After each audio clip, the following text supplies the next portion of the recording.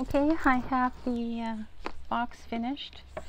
To avoid you having to listening to rattling paper, the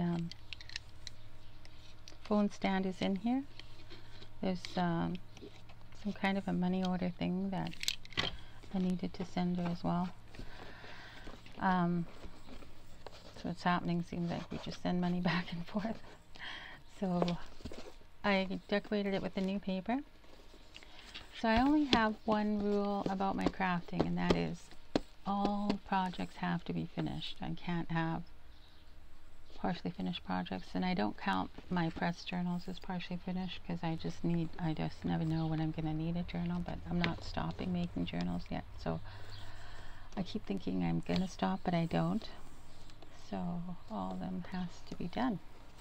Also, I fixed this box out of 2 Cheez-It boxes, and it's for all the papers that I just picked up. They fit in here perfectly, so the reinforcement had to go on the outside of the box because it wouldn't have fit in there if I put the reinforcements on the inside.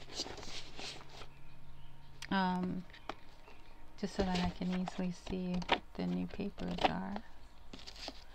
I try not to buy just things that you hold your supplies in. I try to make them because then I can make them the right size. So my list said journal covers, we did that. Press journals, they're in the press. Phone stand, finished that. Box for United States. And since it's June, I get to start a new list. Hope you like it. Bye.